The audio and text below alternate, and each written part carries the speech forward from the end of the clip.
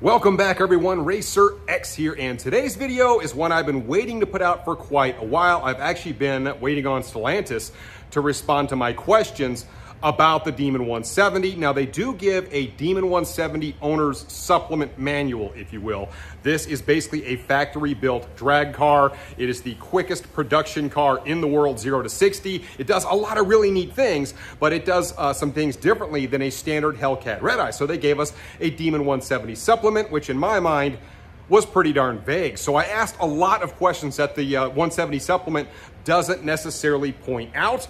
And today they finally got back to me with some of the answers to the questions that I asked. So today we will talk about what their responses were. If you guys are brand new to my channel, don't forget, hit subscribe. You can find that button right over here. Also, don't forget to hit that notification bell so you're notified as to when my new content comes out.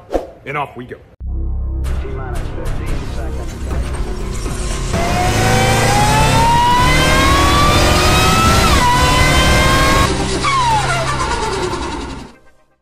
Guys, check it out. I am back at the Dream Giveaway Garage, and directly behind me is one of their newest giveaways. They've just announced it.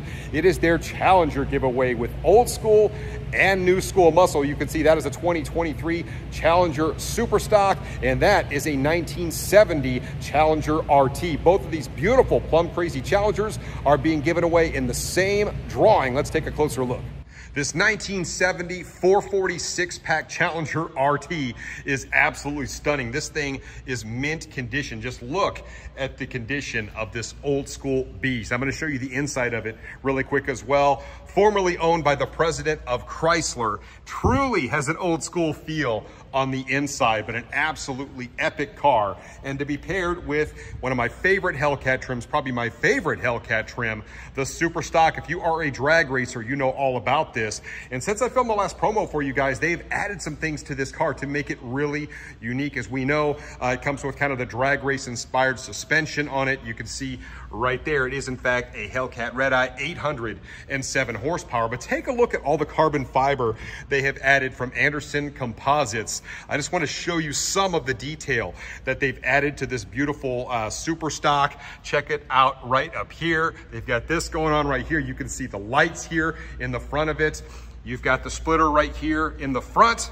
And as we step around to the rear of the car, you have an awesome carbon fiber spoiler right here. And then also down here, you've got a diffuser also made in carbon fiber. A lot of little custom touches they just added to this Super Stock. You can see the cat right here on the side. They added a couple things on the inside as well. I love this purple lighting that they've added all over this car. You can see right here on the door, and then of course right here on the door sill as well. Last call, lots of little custom touches. They just added this stuff to this Super Stock to make it even more appealing. And as I mentioned, both of these cars come in the same drawing. I realize this is a brand new drawing, but if you guys have not already entered, definitely go to Dream Giveaway's website and enter to win. Use my code RacerX and you get not 2, but 3 times the entries for one price. I will pin a link down in the comment section below, so it's really easy to find. I would absolutely love to see one of my subscribers win both of these 2 beautiful cars. And as I've mentioned to you guys in the past, if one of my subscribers happens to win, I will do a dedicated video with both of your brand new beautiful Challengers. I cannot wait to see who wins. Many of you that follow my channel closely are probably well aware. This is not my original engine that was in the car. Unfortunately, I had to have my engine replaced at 2,000 miles, about what, 12, 13 passes on the car, not very many.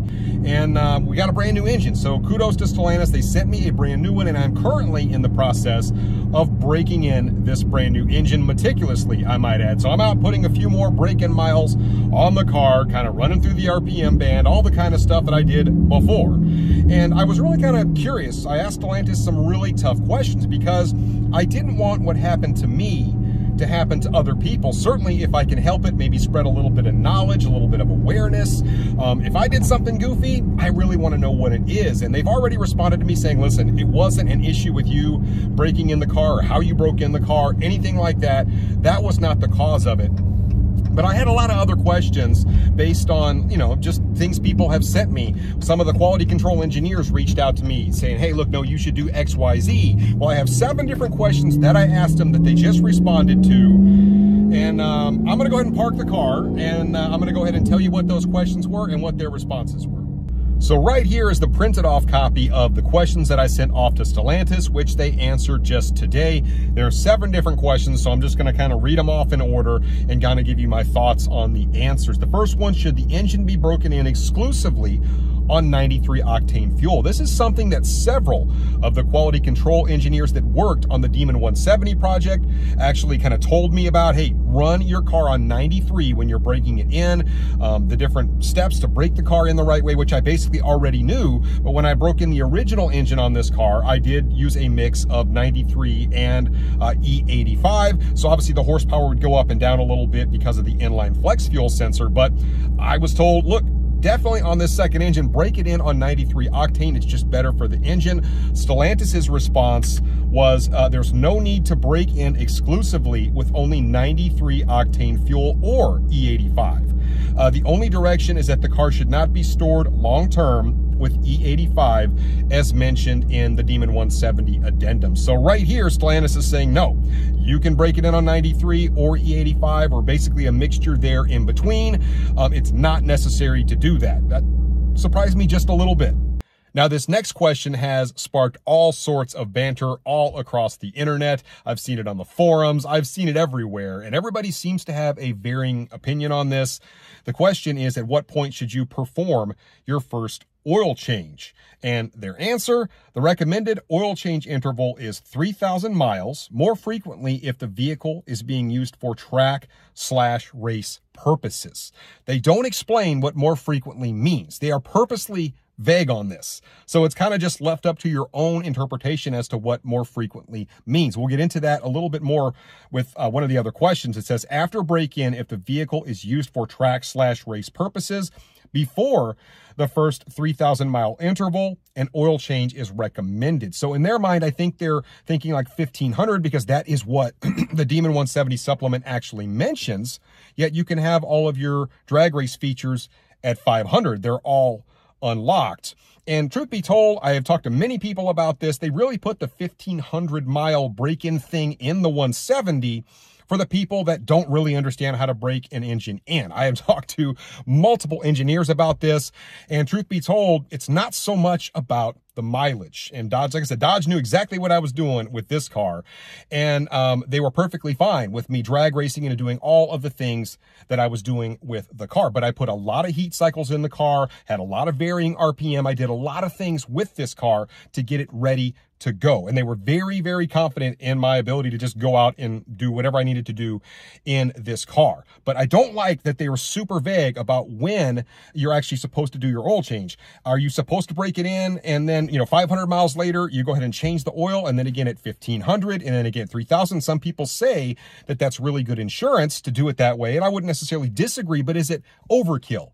And they're basically saying right here, if you're not racing it, you can get to 3,000 miles on the original break-in oil without a problem. Now, the third question is about the oil, and there have been lots of people speculating that this car may actually have a bit of an oil starvation issue when it's launching hard at the track because of the way the car is designed, the way the oil pickup is designed on the car. So I asked, is OW40 really the ideal viscosity for this engine with the car being able to pull 2 lateral Gs on the skid pad? And the answer was simply yes. A lot of people feel like maybe that oil is a little bit too thin. We don't know if there's actually a true issue with the oiling system on this car, being that it does launch so hard. I know there have been a lot of Hellcats that have gotten deep into the 8s, some of them even into the 7s, and they didn't change the oil system in the car. So that is a bit of an enigma to me, but we know the Demon 170, it is a little bit of a different animal. But as far as Dodge and Stellantis is concerned, OW40, the exact same engine oil that you would put in an SRT vehicle, whether it's a 6.4 liter, whether it is a regular Hellcat variant, a red eye, or the Demon 170, they feel like that is the right oil viscosity to put in the vehicle. Now, this next question had a little bit of a weird answer to me. So the question is, how often should you change your oil if you are running E85 fuel? Should it be more often than if you run premium fuel? Essentially, if you're running E85, should you change your oil more often than if you're running 93 octane? That's what I was trying to ask. And their answer was, under normal driving conditions, there is no need to change the oil more often, even with E85, as mentioned in the addendum. if used for track/race purposes, the vehicle should be monitored for the level and quality of the oil, and the oil should be changed more often. That is a weird statement to me. I think the general consensus is that you should always change your oil more often on E85 because ethanol has a tendency to kind of get into the oil a little bit. We know that that dilutes the oil, which can limit the effectiveness and how it lubricates the engine, which could cause the engine to have problems. Right here, they're saying under normal driving conditions, you don't need to change it any more often. I thought that was a little bit weird. And I know that this vehicle was made to be flex fuel, but they're saying you can do 3,000 miles if you're just driving the car around like normal. Although if you have a 170, I hope you're not driving it around like Miss Daisy. That would be a bit of a bummer. That's not what this car was made to do. You're speeding, I can see it. No, Miss Daisy, no. We're only doing about 19 miles an hour. I like to go under the speed limit. Yes, but the speed limit's 35, yeah. The slower you go, the more you save on gas. But the other thing that's weird, it should be monitored for the level, which we should all do. We should always check our engine oil to see if the engine is eating any oil to make sure that it's got enough oil. You don't want to overfill it either. That's a whole nother set of problems. But it also says the quality of the oil, which to me means you have to take some of the oil out to look at it and possibly even send it off to a company like Blackstone to have it tested. How often are you really supposed to do that? They don't say any of that in here. This is very, very vague information. And, you know, how do you necessarily test the quality of the oil yourself? It's pretty darn hard to do. Yes, you can look at it. You can give it the eyeball test. You can see if there's glitter in it, which you know is really, really bad, which is what happened to my first engine. But the only way to test it is to order a bunch of Blackstone lab kits, or, you know, there are other companies that do that, and to constantly be pulling the oil out of it and testing it. I feel like that is a really weird answer, and it's asking an awful lot of somebody on a factory production car. I had to go ahead and start the car and move it a little bit. I didn't want the car to sit and idle too long. It's just too hot to sit in here without the car on. Only a couple questions left to go through. This next one is another one. There were all sorts of people debating all across the internet on this one. Do you need to change your oil every time you track the car? Some nights you only get 1 or 2 passes, so is that really necessary? And like I said, people are all across the board on this. My personal opinion is the 20 pass rule, and I've operated a lot of E85 cars, and I kind of always had a log of how many runs I would get on a given night, because yeah, you don't want to have to go to the track and only get 1 or 2 passes and then have to go home and put $200 worth of oil in the car every time that happens. But you also don't want to go too long on the same oil, so I've kind of always had the 20 pass rule, and you get a pretty good gauge in your head when you have about 20 passes in the car. And of course, you do have your 3,000 mile recommendation there as well if you're not really tracking the car. But what they stated, there is no requirement to change the oil with every track/race outing, but it is recommended to monitor the level and the quality of the oil at the start and the end of the track/race day. As mentioned in the addendum, if used for track/race purposes, the vehicle should be monitored for the level and quality of the oil, and the oil should be changed more often. So once again, a very kind of weird, vague answer from these guys, because they don't say, once again, how often. They don't say how many passes you're supposed to get. They purposely leave it really vague. And once again, they talk about how you should be checking the quality of the oil. Yes, before you race, you should always see how much oil is in your car. After you're done, why not? It only takes a second to check the oil level. But the oil quality, which they're saying you should check before and after you race, that's much harder to do, because you have to physically take oil out and analyze it. Really, the only way to analyze the oil effectively is to send it off, once again, to a lab and have them look at it. Are you really going to do that before you race every time, right? So you're going to send it off, wait for the results, then go race, then get home, take the oil out, send it off, and make sure it's okay. Are you wanting to do that? How often are you wanting to do that? And that's what they're recommending to me right here. I mean, you have to check the level and the quality, and that's what is so weird to me. So once again, very vague, and that response doesn't make a ton of sense to me. Now, the next question is another one that I got an awful lot, especially like in the 170 community. On the forums, you see this question a lot. what is the proper gapping for the spark plugs on these cars? Because they came with champion spark plugs right out of the gate. I had talked to several of the quality control engineers, and they said, look, they really did not put an ideal spark plug in this engine. The people that actually tested it had a lot more luck with the NKGs, but they couldn't get the NKGs they wanted to put in it, so they went with a less perfect plug, if you will, in the champions. And my understanding is that they gap these plugs at like a 0.82 from the factory. And it says right here, the answer, 0.6. is what they should be gapped at. And then when I talked to a bunch of the engineers, they said if you go with the NKGs, the ideal gap should actually be like 0.28 to 0.30. That is the ideal gap. So to me, a 0.6 gap seems really big, and a 0.8 to 0.82 gap seems really big for a factory plug. But right here, what they're recommending, 0.6. So I realize that's another one that's going to create probably a lot more questions. Rather than kind of solving the issue. I feel like a lot of people are going to question 0.6. Maybe there is a difference with obviously going to a step colder plug, which is why you would gap them down a little bit. But right here, the recommendation from Stellantis on the factory plug is 0.6. And now for the last question, should I be using some sort of fuel additive when exclusively running E85? Many of you are well aware I have been running E85 cars for a long time, and E85 is absolutely fantastic. It burns cold, it burns clean, but you do burn through a lot of it. And the big drawback to E85 is there aren't really any lubricating properties in ethanol-based fuel, while 93 octane has quite a few things in it that actually lubricate the system. So what I've always done on cars that aren't flex fuel like this one is I would put a lubricating additive in the fuel to kind of keep everything lubed in there and keep everything happy. With this car, you do have the added benefit of being able to just put 93 in it. What they state here is no, using fuel additives is not recommended and is not how the engine was validated. All validation was completed on either straight E10, i.e. 93 octane, or E85, also a mixture of kind of in between, if you will, which is why they have an inline flex fuel sensor telling how much ethanol is in the fuel and adjusting accordingly. But according to Stellantis, you do not need to add any sort of lubricating fuel additive if you're running E85 in the car. And they actually don't go on to say that you ever need to put 93 octane in it once you're running E85.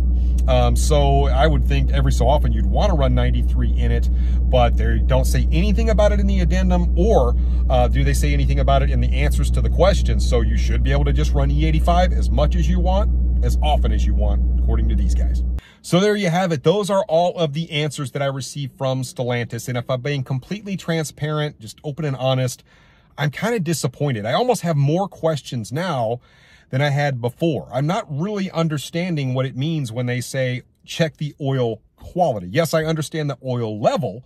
That's easy to do. You got a dipstick right there. You check the oil level. If it's not quite high enough, you can top it off. You also want to check for oil consumption. That's all stuff that good racers and people that take good care of their cars, they do it. And certainly you would want to do it before and after a track day. I get that. But they're purposely vague on a lot of things. When you should change your oil for the first time, how often you should change it. They don't tell you anything about passes. They purposely just say you should change it more often. So they really just leave it up to you, which I think is sort of odd. I was kind of hoping for a more finite answer. Hey, every 15 passes, we would like for you to change the oil. If you've been doing a mixture of track and street, every 2,000 miles. Give me something a little bit more tangible to hold on to than what the Demon 170 supplement says. I know what it says, and it is very vague, which is why I asked the questions in the first place, but I really got nothing back, I think, that's usable that I can pass on to everybody to say, hey, look, you know, either here's what's happened to my engine, maybe I made a mistake, XYZ. As far as I can tell, I did everything perfect to the T. They're not saying anything other than that to me, other than they believe I broke the engine in the right way. That's the feedback I've received. So maybe at one point I'll actually understand what happened to my individual engine, but I have nothing really to say other than I'm just a little more perplexed about the answers and just how vague they were. And it is a little bit of a bummer. So who knows? Maybe I can kind of drill down with these guys a little bit more. But it really sounds to me like they're telling everybody, we're going to leave it up to you on how often you change the oil. If you want to put additive in it, fine, but you don't necessarily need it. But I just feel like they purposely did not say a whole lot. So anyway, guys, I will let you guys kind of digest that a little bit. Let me know what you guys think in the comments down below, and I'll catch you on the next one. So until then, RacerX.